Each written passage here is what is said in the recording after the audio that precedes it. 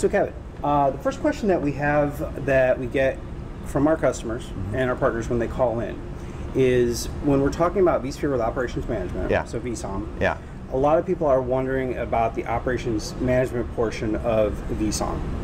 So what does the OM and vSOM mean? Exactly. Right? Well, so, I like to use that analogy of driving a car. Right, and those of you who have seen me speak before or talked to me have heard me use this before. The net idea is this: when you deploy virtualization into an environment, basically, you're injecting Cure into the environment, but you have no idea how that Cure is being measured. This is a lot like driving a car without having any gauges. It's one thing to drive a car down the road and to be able to, go fast and go a long distance, but if you don't have a speedometer, you don't have any fuel gauges, you have no idea how long you're going to be able to sustain that speed for, and how far you're going to be able to go. So when we're looking at attaching operations management, we're really giving gauges to that car. We get insight into the overall health of the environment, the efficiency of the environment, as well as any potential risks that we have. So not only are we getting gauges, we're also getting the glowing lights on the dashboard so that we know if there's anything urgent we need to deal with. So if somebody were to ask what is the OM and vSOM, I would say it's really about insight. It's about having a clear vision of what's going on inside of the data center that you've already made such tremendous investments in. Great question. And to kind of take a step back, for those that may not be familiar with vSOM, the whole idea of vSOM as a whole, we just talked about, what is the operations management portion of vSphere with operations management, but to keep in mind that the vSOM package is essentially going to be giving you those vSphere licenses along with the operations management that Kevin was just talking about. So kind of taking it back a little bit to basics, what vSOM is, in case you're not familiar, is that packaging of your vSphere along with the capability of operations management. Yeah, and that's huge. So if we look at the total package, you're now moving away from just vSphere to vSphere with operations management, away from just injecting Cure and virtualization into injecting the Cure and virtualization and being able to meter, monitor, and create forecast and predictive analysis based upon the information that it finds, which it's also exceptionally easy to set up. So it's able to give you data very, very quickly that's really meaningful inside of your environment. Gotcha. And I can say from personal experience from back when I was a virtual administrator working on an enterprise, we did not have operations management. We just had vSphere, vCenter. And when they would come to us with information such as fiscal budget concerns, are we going to need additional hardware, additional vSphere licenses, anything like that, it was almost impossible to give really an accurate idea of what the potential was needed for the next either fiscal year or the next couple of years from a budgeting perspective. And then just from an operational standpoint, being able to try to manage your environment without having that insight into your operations, it was very hard. I was always being reactive all the time. Never was I being proactive because I just didn't have that insight to be proactive. So, well, I mean, I always said, IT doesn't spend all of its time fixing problems. It spends time finding the problems. And especially when you look at a virtualized environment, you don't necessarily have a light on the front of the server that tells you when things are wrong. So you're no longer trying to find a needle in a haystack, you're trying to find a needle in a needle stack. And that's really hard. And Ops allows you to kind of pull out the information that's going to be the most meaningful to you. All right, cool. Last thing we'll mention is that in addition, we also offer the vSphere Optimization Assessment that gives you a great way to leap off and learn more about operations as you move ahead. So be sure to check in with your local representation about that. Awesome question. Thanks.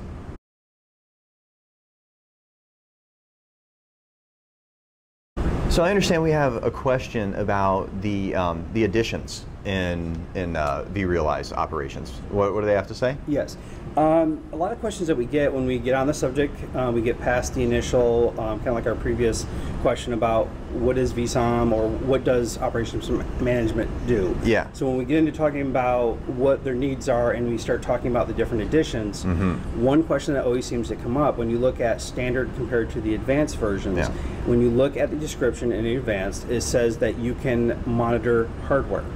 So there's a little bit of confusion from a lot of people about what does that mean between the standard and the advanced edition? Because I need to monitor my host, because that's where my VMs are. Because your hosts are hardware, so am I not able to get insight into my host with standard, but I have to go with advanced in order to get that insight into my host. So there's a lot of confusion there typically. Okay, so I think the best way to think about this would be to understand the layers that exist.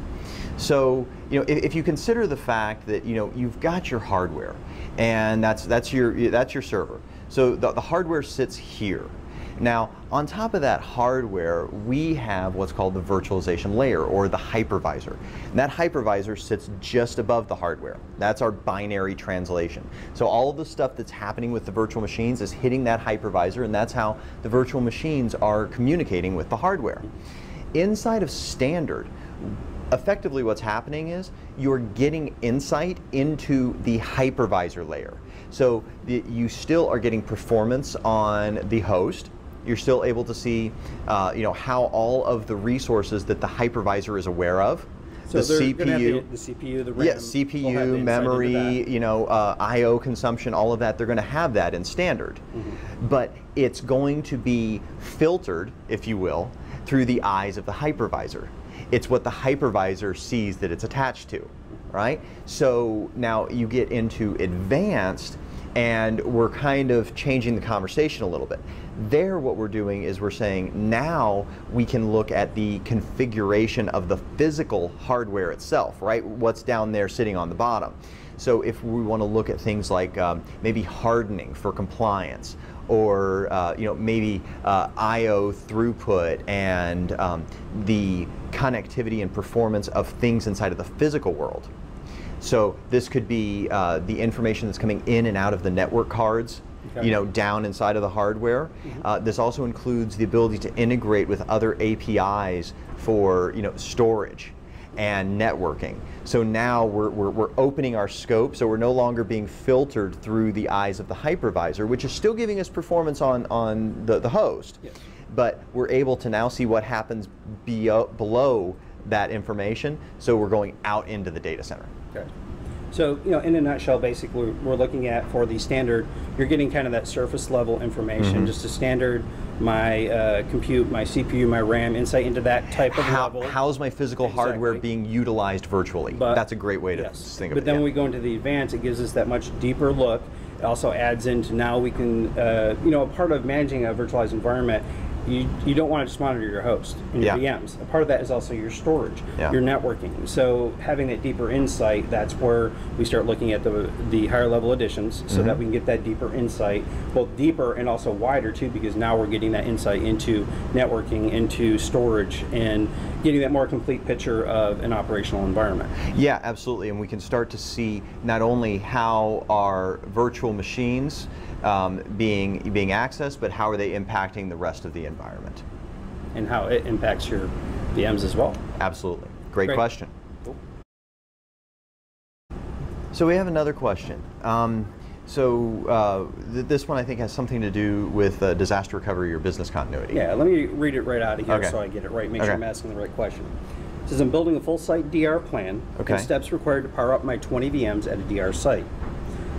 What is everything I need to consider when powering up my VMs in vCloud Air DR to minimize business impact, such as maybe a CRM tool, an email server, Active Directory, basically all the work that people are going to need in the supporting services behind that. Oh wow! Okay, yeah, it's a little big of a question. That's a big question. Let's I guess try to boil it down as much as we can. Okay, so yeah, and I think that's a great point. Let's boil it down to the core concepts. So the first set of core concepts that I think needs to be understood, because they said a key word in there. They said to minimize business impact. So if I was presented with that question, my first response would be with a question: what is your business impact? What can you withstand? Right? Because every business can withstand something different. For example, a mom and pop sock company in Carborough, North Carolina might be able to, be offline for a week, maybe two, but I seriously doubt that Google can be down that long without somebody noticing. Because where else are you going to find keyboard cats that quick, right? Okay, so I think that, and that idea is actually down to two things. And it's going to be the idea of, RPO, which is your recovery point objective. Basically what that means is the point in time at which your data needs to be recovered to. So when things come back online, I need my data within 15 minutes of the disaster. All right, and also your recovery time objective. How long until we need to have things back online? The world blows up, well, probably not the world, but the data center blows up at 4 p.m. I need things back online by 6 p.m. That's a 2-hour RTO. So the first thing to determine is what are those two numbers. Now, and that's going to be different for everybody. That's going to be different for everybody. And within that, then you determine your application tiers, right? And some common application tiers are going to be inside of what would be considered like tier 1. Tier 1 applications are mission critical. These are things that have to be alive to keep the business up. So probably one of the first things you're going to want to spin up is maybe like an NTP server for time, and then your Active Directory. So your domain controllers going to need to come up first to provide all those right credentials, authentication services, time, and everything else. Yep, and then you're going to so everybody gets access, and then you're going to spin up communications between everyone. So you're going to have your email. And then you're going to start spinning up, databases. Now, depending upon what's relying upon what, you're going to spin them up in different order. The idea is you're going to start downstream, and you're going to make sure that all of its upstream dependencies. So basically, if you're spinning up SharePoint needs databases. So what comes first? You need its upstream component to come first. So that means that you're going to start with the database and then spin up SharePoint next. Okay. And if there's a 3-tier web app, you would bring up the database, you bring and then up the app, and then the web app. Yeah, exactly. Absolutely. So think of everything in tiers.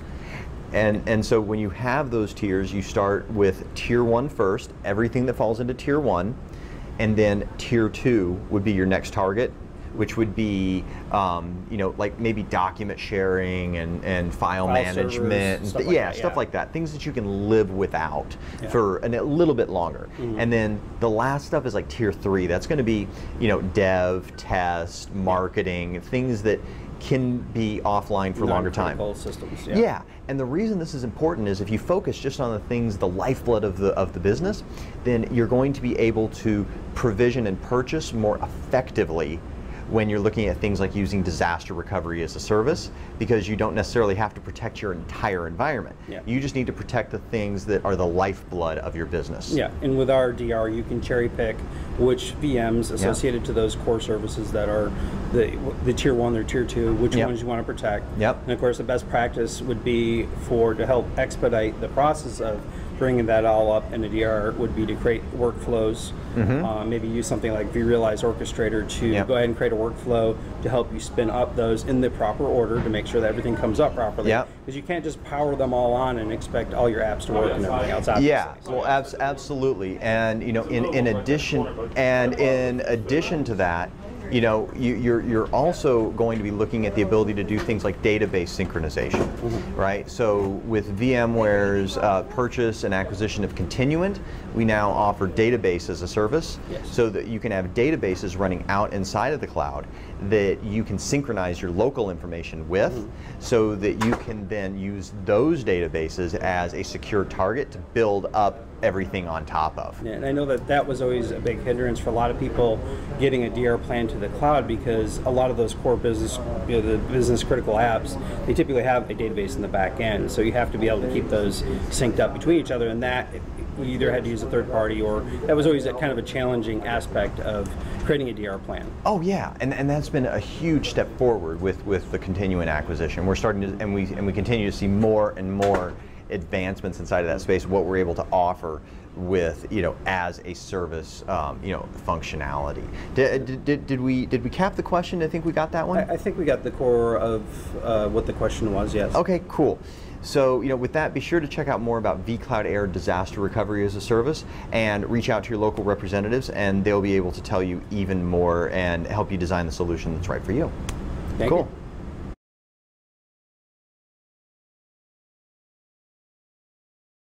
So we've got another question, and this one they're coming in. This is about Virtual Storage Area Network, or vSAN. So they say, what do I need for vSAN to work? Licensing, hardware, etc. So basically, I'm new to vSAN. I have no idea what's going on. What do I need? I know ready nodes are one way to go. Yes. There are different ways in which you can build out a vSAN environment. One of the easiest ways, as you were talking about, was the vSAN ready nodes. vSAN ready nodes, basically, we've already configured all the hardware, the server, the controller, the SSD card, regular hard drives, all those, and we've put them together all off the hardware compatibility list, because that is critical for vSAN to make sure that all your hardware does meet the hardware compatibility list. And so we basically put it together in a pre-packaged server for you, and then that way you can just buy the minimum, which is at least 3, preferred is 4 nodes, to get started with building your vSAN environment. So that's the easiest way. Now you can piecemeal servers together. You could order a server and then individually buy all the components, again making sure that they're all on the hardware compatibility list. But the easiest way is to do it with the ready nodes. Now there is another option as well.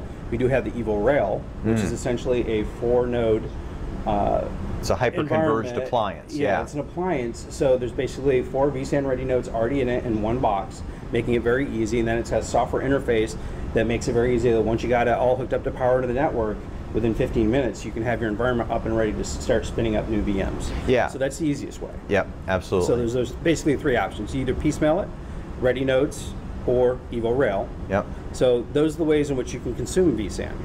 Now, as I said, the hardware compatibility list is an important factor in that. So it's not like you can just go and get any server, any controller card off the shelf when you're putting together a vSAN because we have to test for vSAN. We've got hardware that is proven to be compatible, and that also allows you to stay inside of support agreements with global support. Yeah, because we want to make sure that it's going to live up to what we say it can do. Yeah, exactly. And that's important. You know, we're not going to. We don't want somebody going out and just using any old software and hardware, and then they're saying, well, why isn't it performing? Yeah. Well, it's there's a reason for that. Exactly. Now you buy vSAN. It is available in some bundles, like it's available inside of Horizon, Advanced. You get vSAN for your environment, which is really cool because vSAN is designed for read-intensive environments, which we know VDI is one, as well as cloud. So one of the primary use cases for vSAN. Yeah, exactly. Yeah.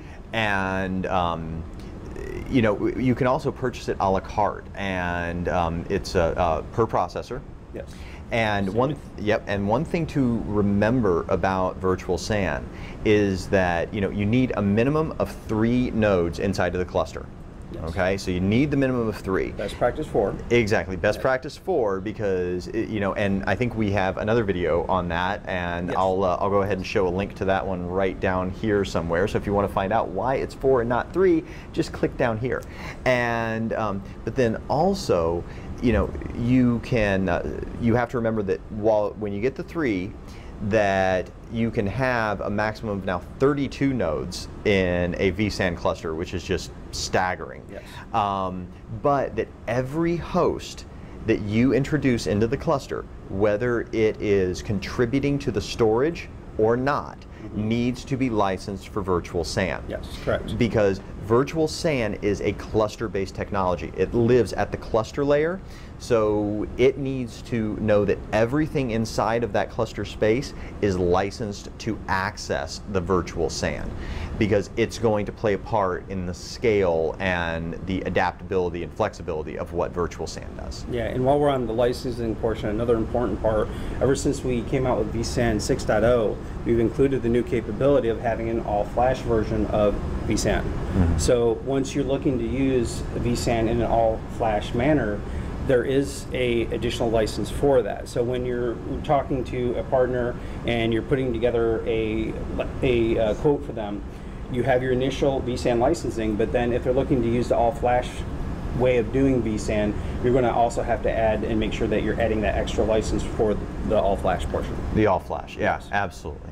So hopefully that puts a tin lid on that question, so you can consume it 3 ways. either through hardware compatibility or what we would consider like, build your own or kind of roll your own type environments. And then, ready nodes, which are available directly from the OEMs, and then also through Evo, yes. Evo Rail, and now forthcoming Evo Rack. Yes. And then from licensing, it's either through a bundle, it's included in Evo, of course, yes. or you can consume it per processor and then just license everything in there, minimum of 3, maximum of 32 in each individual cluster. But be sure to reach out to your local engineering teams and your storage specialists for more details on how to configure virtual SAN. Yes. Cool. Excellent question. Thank you.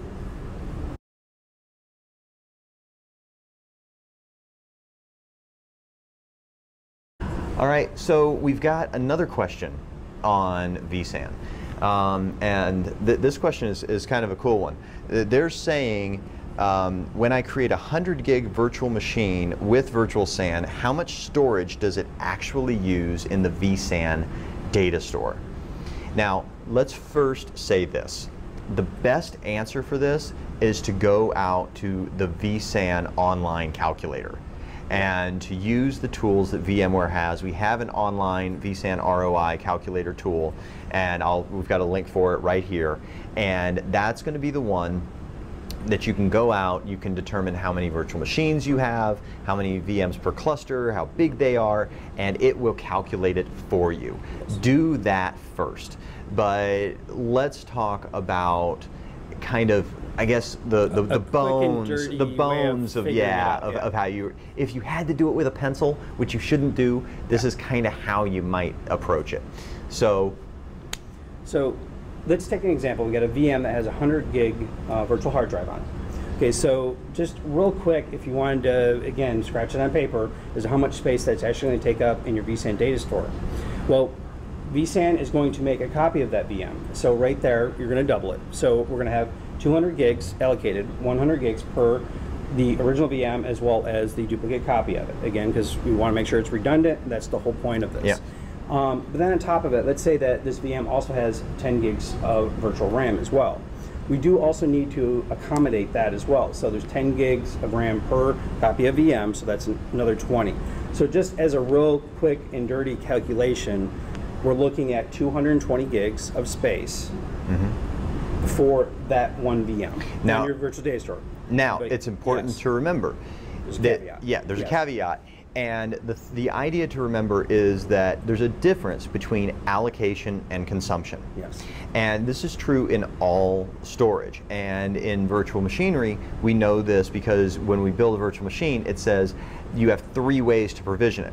You can provision it thin provisioning, thick provisioning lazy zero, right? Or thick provisioning eager zero. Yeah. So what does that mean? Thin provision means all the storage is going to sit there. If I need some, I'm going to come over here, scrub it off, clean it up, and consume the little bit that I need. All right, so it's kind of, it's sipping storage. But that also means that it's got to take the time to clean it up and consume it, so it's a little slower. However, if you're doing lazy zero thick provisioning, it means, okay, well, I'm going to say all of this is mine. I'm just not going to clean it and scrub it up until I need it. And so as it consumes it, it goes ahead and cleans off the bits that it needs. It's a little faster because it doesn't have to go and grab it. Yeah. It just needs to clean it up so that it's ready. Then you have eager zero, which means you give me this much space, I'm going to grab it, bring it in, clean it, polish it up, reduce it to nothing so that the minute I need it, it's right there. That's going to be your fastest, but it's also going to be the most consumptive. So when we look at this 220 gigs, we have to realize that that's the information that storage administration needs so that they don't grossly over allocate storage. Yes. However, that does not mean that the minute you spin it up, a VM that's 100 gigs, but you make it thin provisioning, it's really only going to use a fraction of that. You're just using that as a size estimation so that you don't overbloat your storage. But it's always a great policy to use somewhere between like a 15 to like 17-20% buffer on top of whatever your calculation is, that will give some accommodation for things like swap file growth and you know, some snapshots that may happen inside of that space. It also gives you a little room before things get weird. Yeah, you always want to, whenever you're calculating out any type of storage needs, you're always going to put, you know, a certain percentage above and beyond what you've already calculated. Say, this is what I need, because you gotta calculate for the additional growth. Because storage, you don't go out buying every 6 months to a year. Typically, you're gonna go out and buy storage every 3 to 5 years. Yeah. So you've got to accommodate that growth. So when you're calculating that, on top of coming up with that initial number that you think you may need right now, you definitely want to put a percentage buffer in there for that as well.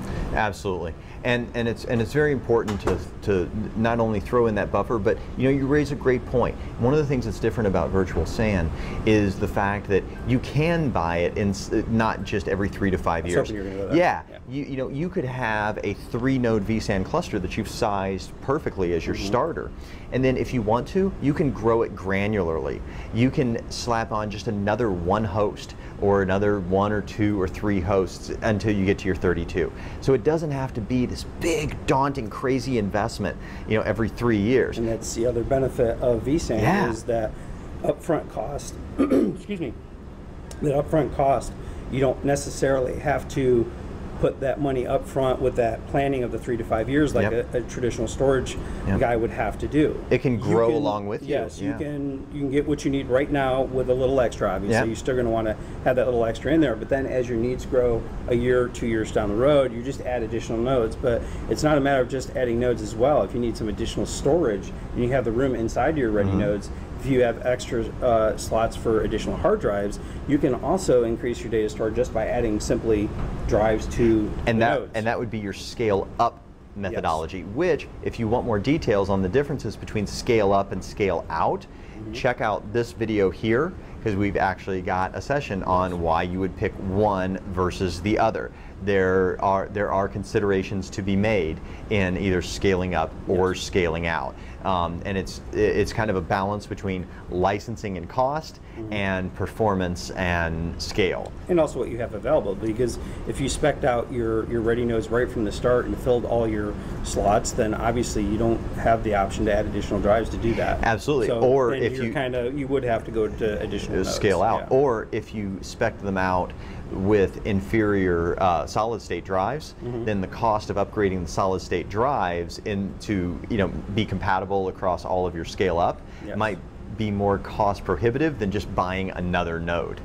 So there's a lot of considerations. Again, check out the video. Here's a link again, and that'll give you a little more details. So excellent questions on virtual SAN today. Definitely.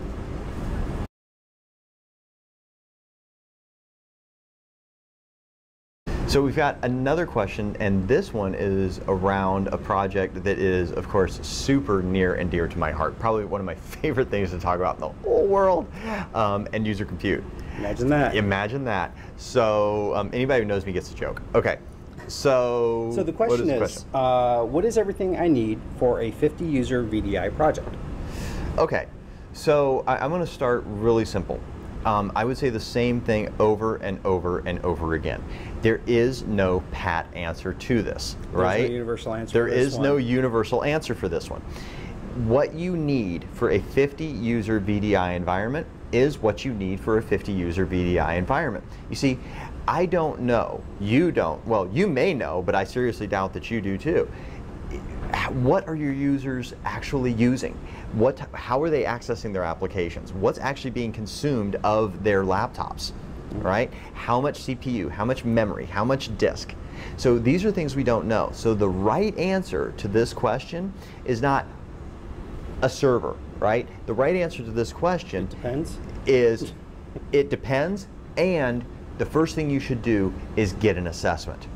And even if you're moving forward with a small scale environment, and 50 is most certainly a small scale environment, then the right answer would be, if you're going to do it on premise, then go with an assessment first, because that's going to make the most effective use and ensure that you do not over purchase your VDI. Because let's say you've got 50 users. Great example. You have 50 users, but they work 2 shifts.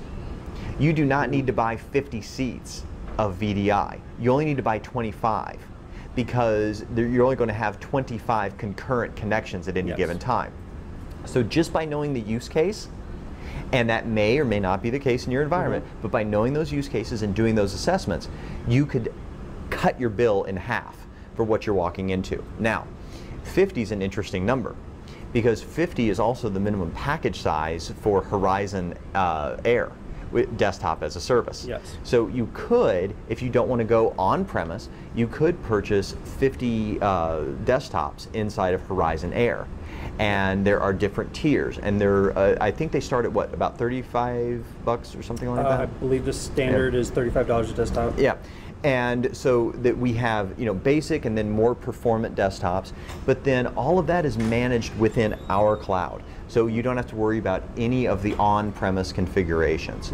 The last way would be, I think, through Evo. Now, Evo might be kind of gross overkill for 50 users, but let's say maybe you've got 100 or 200 users. That may be a great time to drop in Evo Rail, because it includes your virtual infrastructure as well as virtual SAN. So it's going to have storage and everything baked right in there. Yeah, so a good example with the Evo Rail would be, say we got a company that's got multiple sites, and they got a lot of remote sites. They need to basically stand up a brand new mini SDDC, software-defined data center. Evo Rail is a great example of that for them. It's a great way to be able to give them that software-defined data center on a kind of a little bit smaller scale than what they need back at the headquarters, but spin it up really quickly, and it'll support the desktops as well. Yep. And to kind of take a step back from where we originally started with this question, you started talking about assessments. I assume you're talking about the SysTrack assessment. Yes. Okay. Yeah. Why don't you tell them a little bit about that? So VMware has partnered with Lakeside to offer the Horizon VMware SysTrack assessment. So the net is you drop in the tool. The tool is going to go out and scan the environment of desktops. Okay, so you're going to give it access into everything that is a desktop, essentially. Okay, and then it's going to come back and it's going to give you points of reportability on things like memory consumption, CPU consumption, I/O, disk consumption. And the reason we do that is because every user uses their laptops, their desktops differently. We need to develop a lowest common denominator set of use cases, because that's really going to be the most effective way to deploy an end user compute environment. You don't want to say, oh, well, everybody's going to have a different machine because everybody has a different machine now. And that's one of the things about basically putting together a VDI environment and makes it so challenging putting it together is that you may actually have a couple of different types of users. So you may have people such as developers. They need to have the right amount of resources for their VMs. So in compared to the standard user that may just use maybe Internet Explorer and Office. Yeah, exactly. So that gives us a lot more flexibility. So the right answer is get your assessment, or look at Horizon Air, or lastly, you can look at Evo for larger environments. Excellent question. I think that answers it. Great.